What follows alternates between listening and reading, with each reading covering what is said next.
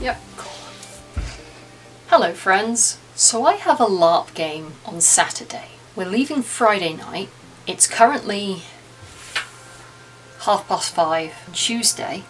I'm working the rest of the week and I don't have a costume. I mean, I probably do. If I actually sat and thought about it, I could probably find something in the vast quantity of LARP kit I already own that would work, but I don't want to do that. I want to make something new, so let's rock and roll. So this is the pattern which I cut out last night. I have made some small adjustments. This is McCalls 4745, which is the American Civil War uniforms. If you're currently wondering, Ash, why you're British, why do you have American Civil War costumes in your stash? The answer to that is this is the closest commercially available dupe for a Star Wars Imperial officer's uniform. That's why I have this in my pattern collection. We're making something else out of it. Oh, this is a problem. Here are my fabrics. This grey, I think I want to make a cloak out of. That's 3 meters of the grey.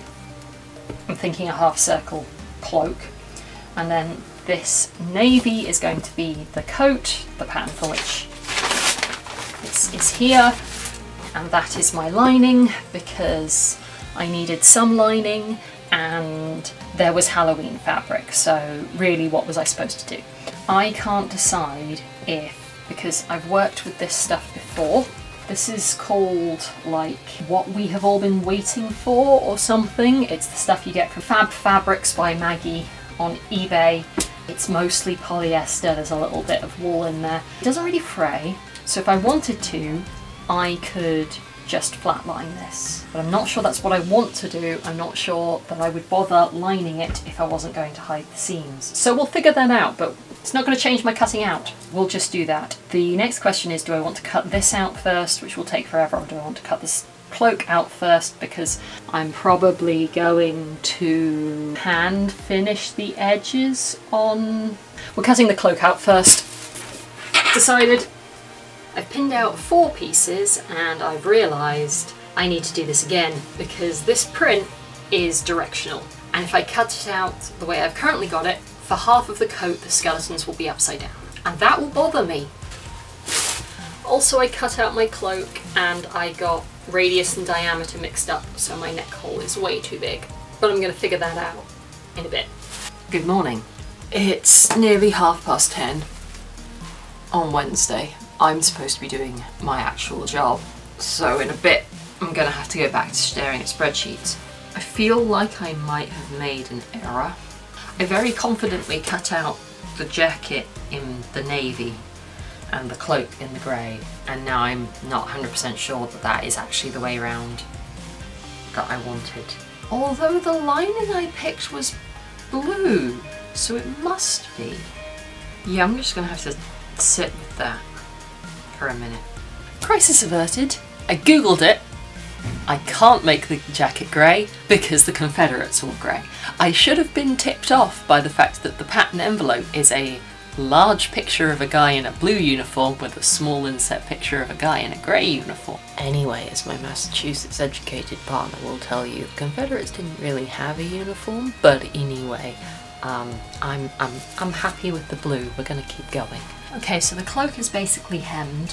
What I need to do now is make a collar, and I'm going to make the collar in fake fur, but it needs a backing, so we're going to do it on this. This is the same way I actually drafted the cloak itself.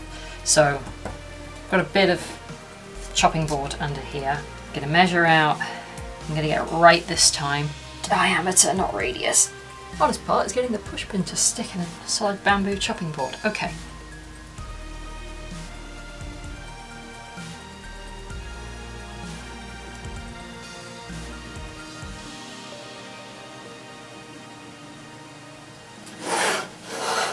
You get the basic idea.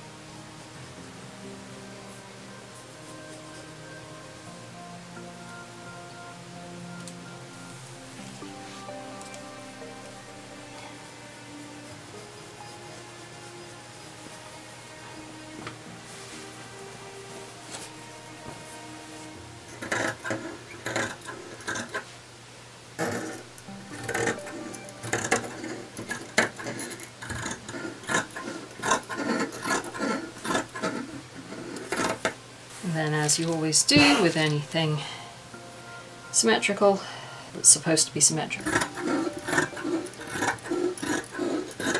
You fold it in half so both sides match. Cool, so, and we have the best fake fur in the world, and I'm just going to check which direction the pile is going. I don't think it's going to fit on one of these. No, it's not. It's annoying. I think we're best off like that. And because it's fake fur, we cut it with a scalpel.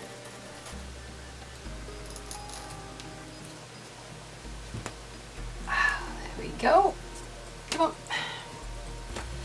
So basically what you do is you use a scalpel to cut the back fabric and not the pile. And it means that the amount of fallout you get is kind of minimal. Not invisible. Like, it's not nothing. It's never going to be nothing. Fake fur. What you're going to do, you don't end up with bits of fur everywhere the way you do if you use scissors. Okay, so we have a collar, we have a cloak. We're now going to attach the two together, which means I have to use these things, which I hate, but my pins will not go through the fur. So I had a long think about how I was going to solve the neckline being too big problem. I'm going to gather it. Don't know why that took me so long. So this is going right side to wrong side, so that when I flip it to the other side, the fur will... Trust the process. Trust the process.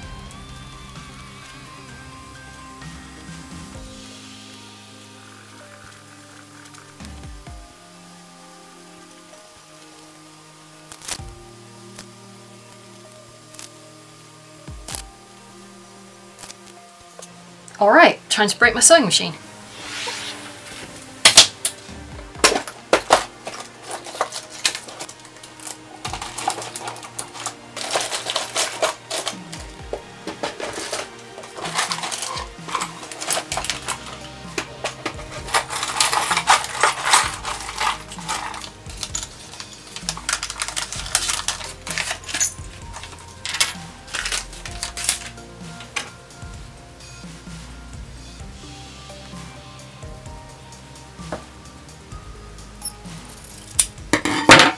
I have absolutely no idea if I'm in focus or not. I have to remember that I don't have a mic on and I can't just chuck stuff around because this will be picking up everything, including my computer whirring in there.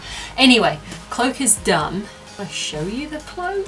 I'll show you the cloak in a minute. Cloak is done. That took most of today, at least when I wasn't working. It's now the evening and we're moving on to the jacket. So this is the sleeves. This is the bodice. Do you call it a bodice when it's a men's coat? Anyway, those two I think are going to be pretty straightforward in that I'm going to make up sleeves, make up sleeve lining, combine, make up bodice, attach sleeves, make up bodice lining. Then we get to the complicated part because we have the skirts. I don't know what to do with these because I actually have to read the instructions. I can't just bang them together because there's pleats and there's back vents, and I do want the back vents, I think. I'm going to properly bagline these, as in sew around the outside, turn it inside out, as opposed to the sleeves and the what I'm calling the bodice, because I am going to, I think, hand fit the lining into those so it's that little bit just shorter than the outside, because I hate myself. Well, at least it's only Wednesday. Crack on. Okay friends, it is basically 9 o'clock on Wednesday. I have a bodice lining, two sleeves, two sleeve linings, the skirts and the skirt linings. Turns out I was wrong, there's pleats, there's no vents. The instructions for the pleats were really weird, so I'm just going to do it my way. Can't go any further with this until I've ironed it. And I'm not turning the iron on at 9 o'clock at night, so I guess I'm gonna go sit downstairs and do embroidery. Oh yeah, did I not mention? A couple of weeks ago, a couple of months ago, I decided I was gonna make a shirt with an embroidered collar and cuffs. And then a couple of days ago I realised that would be perfect for this event, only I haven't finished the embroidery, so we'll see if that happens. Why am I like this? It's Thursday. I'm on my lunch break.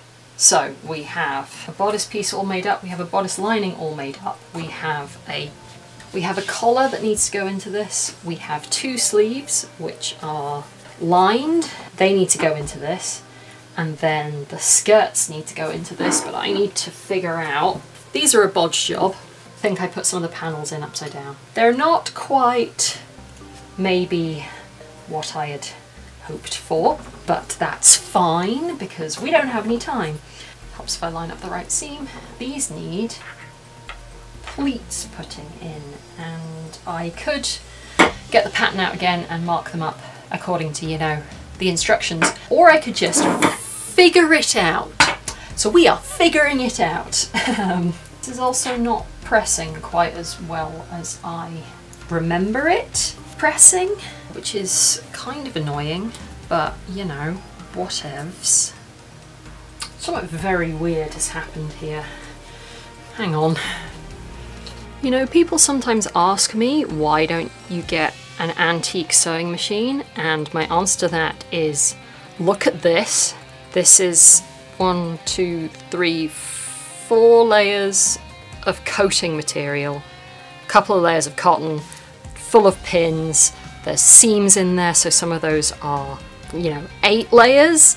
Didn't even f***ing blink. My sewing machine was £15 from a charity shop. It is a steel-bodied 1960s Singer. Who needs an industrial one? You've got this. Okay, well, now I have to take the pins out and I have to put the sleeves and collar into a coat that now has the skirts on because I got carried away. The smart thing to do would be to unpick everything and put the coat skirts in the right way up. But we don't have time for that, so I guess we're doing this. Okay, it is late on Wednesday and the coat is pretty much done. This is not the belt I'm going to use, but it's the one that I've got. If you are like, Ash, this doesn't have any closures. No, it does not. I'm not going to do any. At least not for this event. Definitely not this belt. Okay, so it's okay. The main problem I have at the moment is that it's a bit bubbly. It's just not sitting quite as nicely as I'd like. It's fine, it's not perfect. I'm going to beat the crap out of it with an iron, see if that solves it. If it doesn't, I think I might be top stitching around the edges. And then we also have the cloak, which is actually pretty great, not gonna lie, pretty damn good. The inevitable heavy cloak problem of it kind of throttles you, so I think if I get time I might put straps to go forward so it's not all sitting on my neck. Also, this fur collar again is a bit bubbly. I did try and press it and I melted quite a lot of the fur, so we won't do that again. Yeah, I think some tapes on this so I can just take it, attach them here and then put them under my arms and tie in the back. Just take the weight forward. That might be very smart. It's a great cape though. It'd also mean that this didn't keep flipping up, so you could actually see the nice catch that I put on it. And would hold this in place so I don't have to show the skeleton lining to anyone unless I actually want to. Yes, good, okay. Ironing, and then I actually probably need to get on with the embroidery because that's not done. Yeah, overall I'm pretty happy with this. I think I am just going to be a lot happier with it if I can get it to lay nicely. In particular, this bit is stretched weirdly and I just need to sort it out. Okay, cool. Time to iron. Guess who was clever and forgot to film an outro? Okay, well, to the surprise of absolutely nobody, the shirt didn't get done. If you guessed the shirt wasn't getting done, judge me in the comments. I hope you've enjoyed this small sort of vloggy interlude. We will be back to more structured content very, very soon. And let's hopefully not do this again too soon. It's not like I have an event at the end of October, but I've made all the kit for that. I've made all the kit for that, right?